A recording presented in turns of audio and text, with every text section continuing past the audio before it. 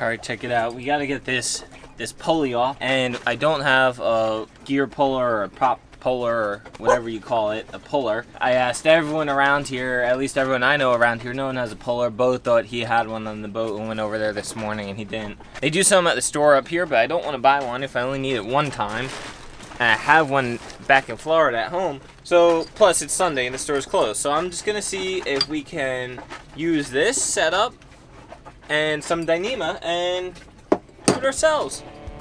Why not?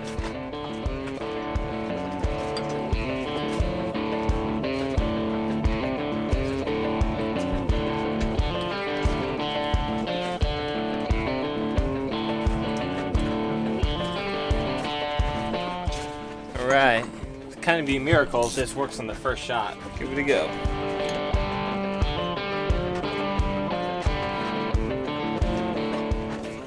It's not working. We'll redo this real quick. Alright, I set Dyneema up in a slightly different way. Let's see if it works this time.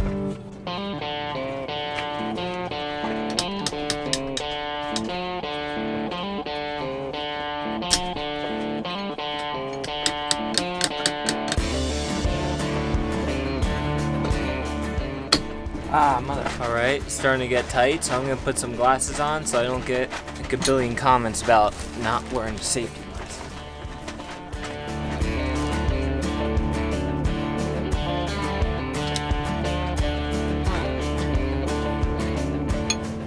It's getting really tight, but I think it's just the Dyneema getting caught in the threads here. I might have to do something else. Third time's the charm.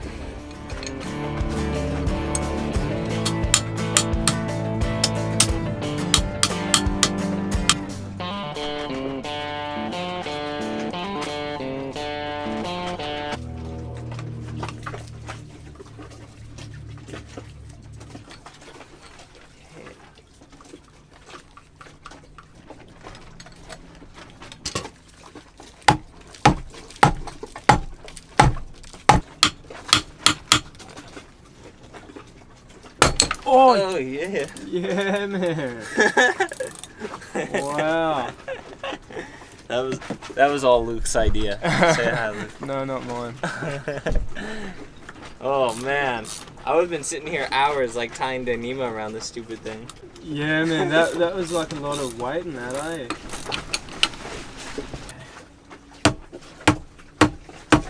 If you look down there, this is bigger. Yeah, it's sticking out. So back off and. You might need to straighten it all up and pull it square again. Yeah.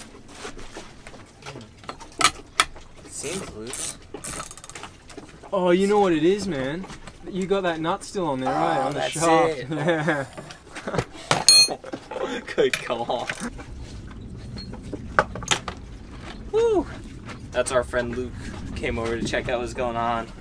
And he knows what he's doing with this mechanical stuff, so he helped me. Ah! Get it off. Thanks, Luke. I just took this piece off. I don't know what it's called, but it's off.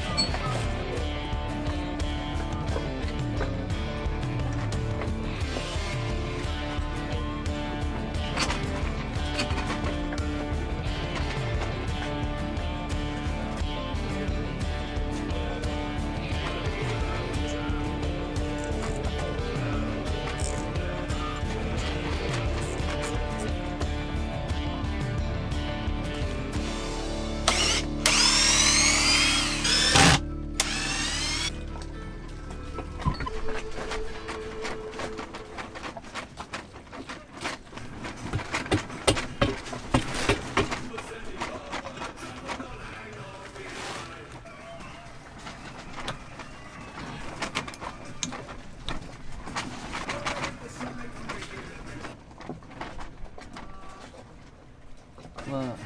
Check this out. I got the piston out. Yeah.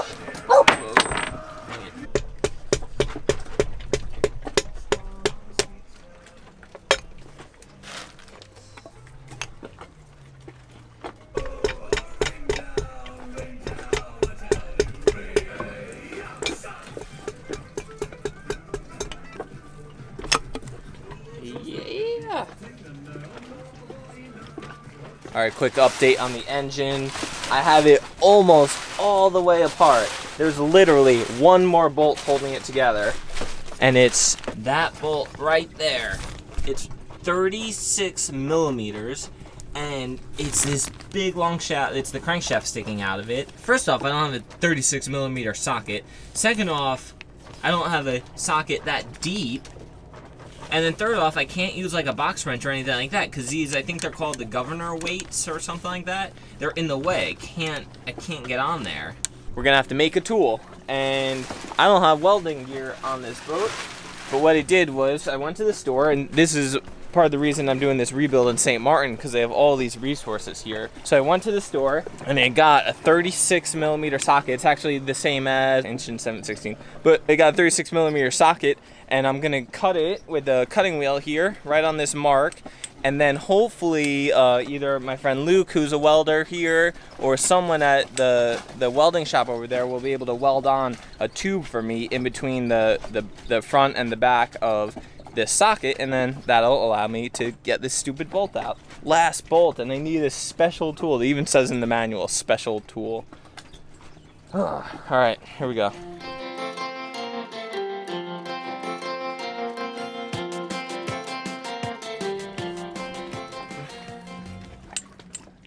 Alright, let's go see if someone can weld a pipe in there. Alright you guys, let me just give you a little bit of an update of what's going on this engine rebuild. First off, it is a freaking disaster in here because I've just been focusing on this and Sierra's not here to help. You guys may be wondering where Sierra is, and Sierra just took this opportunity while I was rebuilding the engine to fly home and visit her family in Florida. Well, she's doing other stuff. She's making these videos right now, so she's doing an awesome job doing that, and hopefully we can reunite in just a few days. Yeah, so if you guys don't follow along consistently, you probably don't know, but this video is a little bit delayed from real time, and Sierra and I are separated at the moment because she can't get back into St. Martin because of the stupid coronavirus thing and all the travel bans. So anyway, hopefully I can get this rebuilt and meet her in St. Thomas in just a few days. We'll see.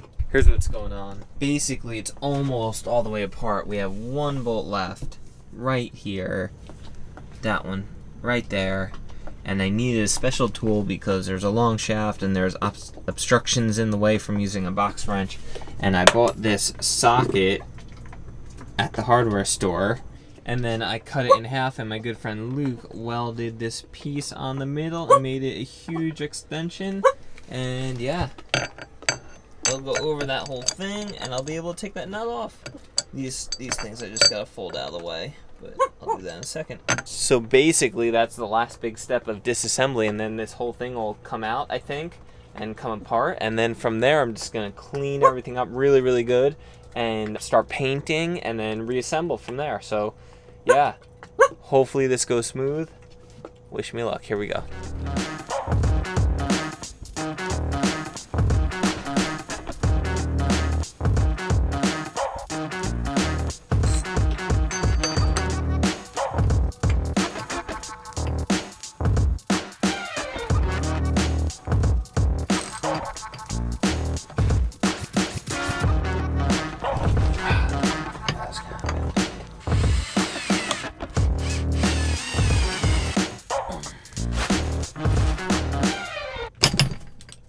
Oh yeah, baby. Woo. There's a little flange that goes on the inside.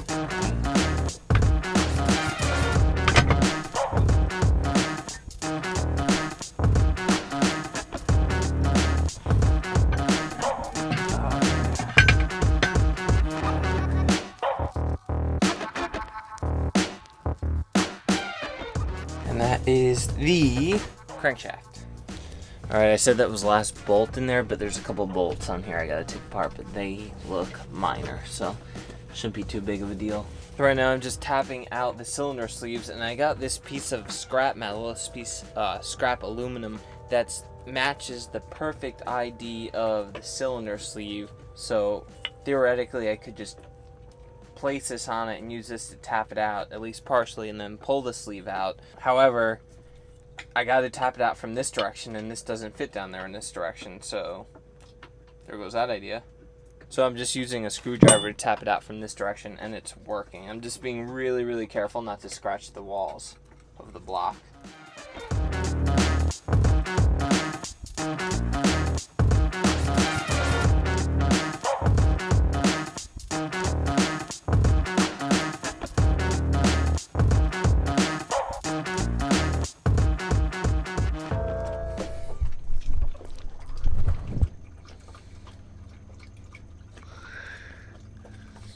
You guys, just want to give you an update. First off, this place is just a disaster. It's incredible, like, how messy it gets and where all the time goes, because I'm working on the engine as much as I can. That's going slow, and then all of a sudden I need a part, and then I have to make dinner or a meal, and then I gotta clean up. Gotta take Jetty for a long walk twice a day, and then maybe hit the grocery store. So the time just goes out the window, and then I don't even really get to clean up. So this place is just a disaster. Look at it out here. Last night, when you guys went to bed, I cleaned all of the parts really, really good. And today, I painted them. I taped them all off and put some Rust-Oleum high temp primer on, and then some Yanmar paint. It came out really good. We have everything pretty much disassembled except for this right here, the crankshaft. The only thing that I think that you can replace in here is a bearing inside of this thing. I think it's called the intermediate bearing or something like that. But there is like absolutely no play in that at all. And it seems like when I put that back together, I have to like really be careful with the Torx, and I'm supposed to use like a flexi, I don't know what it's called, something just to get the Torx and the pressure and everything very exact. It's fine. I feel no play in it whatsoever. I'm not messing with that. So what we're doing right now is going to install this bearing right here. It's just a metal bearing. Gonna try to tap that in real nice and gentle and make sure we don't mess it up, because that would just screw us so bad if I mess that up. So be really careful with that. And then we'll do some oil seals. These oil seals here. And then that should be it. And the sleeves are out. I think I should do that already, the old sleeves. So then I think we'll put the new sleeves in the block. They're in the freezer right now because I've read that's a recommendation. A bunch of people say to put them in the freezer so that they shrink, and then you can pop them in nice and easy in the cylinder or in the block, whatever you want to call it. And then they'll expand and just fit nice and snug. So yeah, that's what's going on right now, and hopefully we can get most of that banged out tonight, and then knock on wood, it's all downhill from here. I think I just got to be real careful as I put stuff together, make sure everything's really nice and clean. I got to clean all the surfaces for the gaskets, and then make sure I don't have any leftover parts. So honestly, everything takes longer than usual. I bet Sierra it would take me 1 week from the moment that I started taking the engine apart to the moment it's finished, and it's possible. I think I could win. I said 7 days, she said 8, so knock on wood, hopefully I can win. It's day 4 or 5 right now. I think it's day 4, tomorrow will be day 5, 6, 7, no, I think today's day 5. But yeah, it's just crazy. Like, I don't get to work on the engine all day long. Like I said, I have to take care of all this other stuff around the boat. Just that adds up to a lot of time. So I still get to work on the engine a good chunk of the day, but I think I'm gonna do it. 7 days. All right, here we go.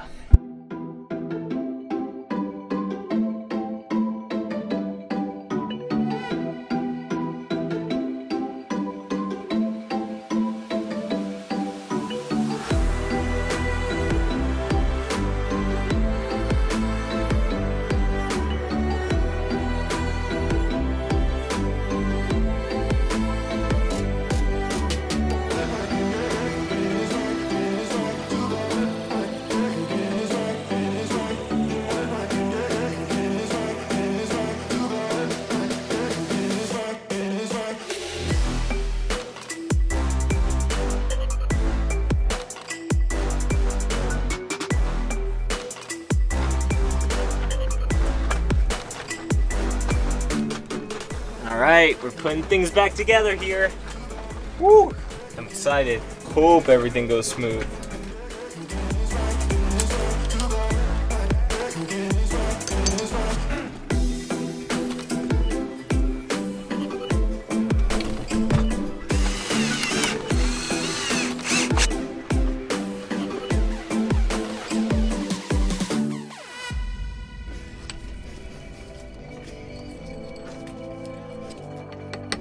I know I'm not supposed to hit stuff with a metal hammer, but I'm doing it super, super gentle.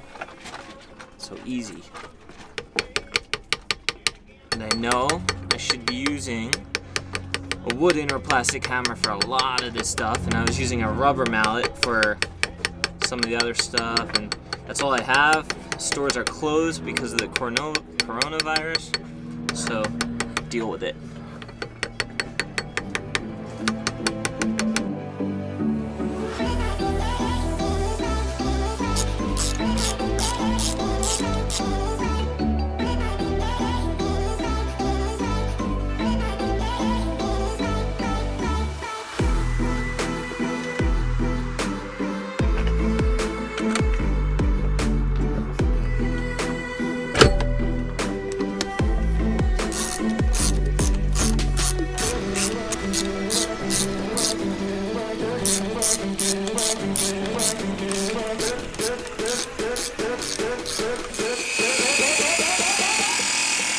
We have to get the new pistons in the new sleeves, liners. We got to be able to clamp the piston rings tight so that they slide into the new cylinder. So I'm using an old cylinder. I'm going to try, I cut it down so we can hopefully pry it open a little more and then fit this in. And then I'll clamp it down with some hose clamps, and then I'll be able to just sit it on top of the block and just tap down the new cylinders, pistons. Getting tired. There's a special tool you can use to do this, but I don't have it, and I'm not going to buy it if I can just do this. Clean out real good first, and then I'm gonna use some sort of wedge to hold it open, and then I'll just, it seems like it's clamping itself down, so might not even need hose clamps. Maybe, we'll see.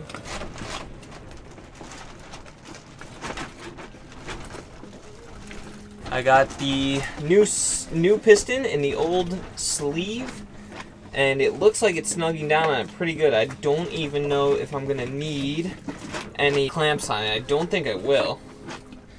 Just cleaning this out one last time real good, and then we'll lube it up with some oil, and then yeah, press it in. Use the back of the rubber mallet, the wooden part, to kind of put it in. Here we go. Moment of truth.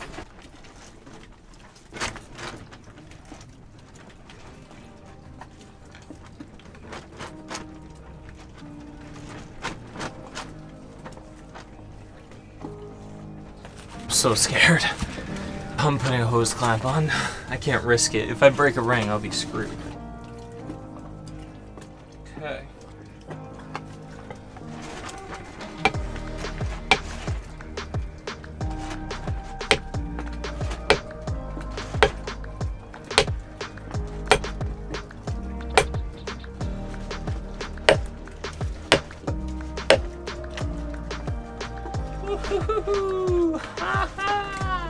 One down, one to go. We're just gonna connect it on the bottom so I don't mess anything up while I do the other one.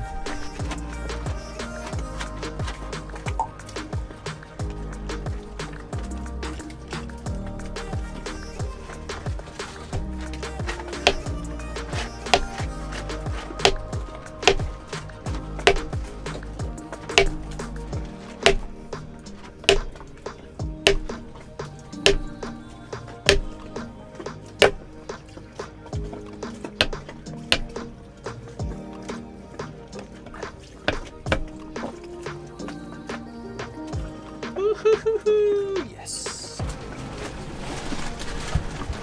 Oh my god, so excited.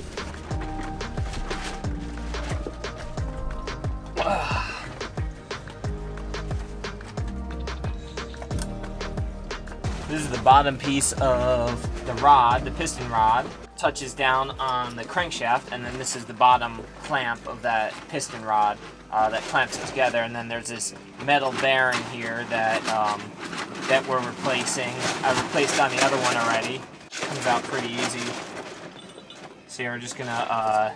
I've been cleaning all the parts with brake cleaner, making sure they're super nice and clean, and then get some oil on everything, and I'll replace the the bearing surface. So everything should be nice and smooth and tight, and oh man, so excited. Get the new surface on here. They just kind of press right in, pretty easy. There's a little groove that lines them up easily. Perfect. Make sure they face the right direction when I put them in, so that's that way. Numbers on the exhaust side. Make sure the bolts have some grease on them. Oil, not grease, just engine motor oil. And then we'll torque everything up to the correct spec. Just get them snug first. And then we throw this sucker, the ratchet socket, on the torque wrench. And the torque for these guys are, got my manual right here, 18.1 foot-pounds.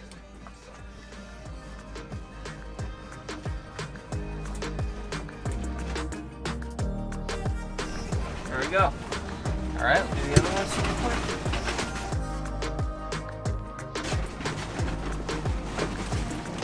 Oh, this is gonna be like a brand new engine. Wow.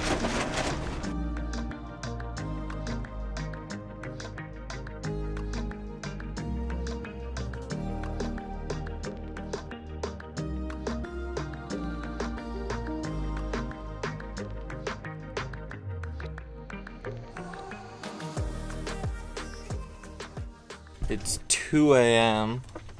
Oh my goodness.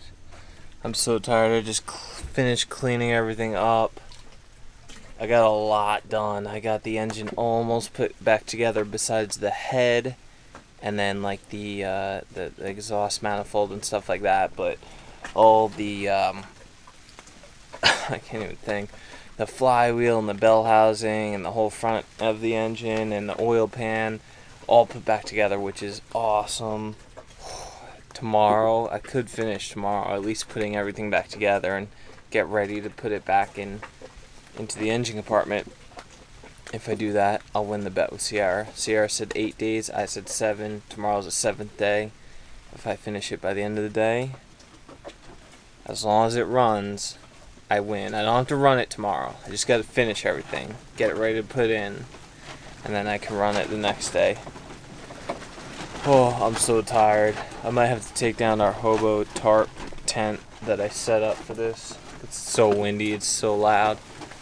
But I gotta lift the dinghy real quick and then go to bed. I'm so tired. See you guys tomorrow.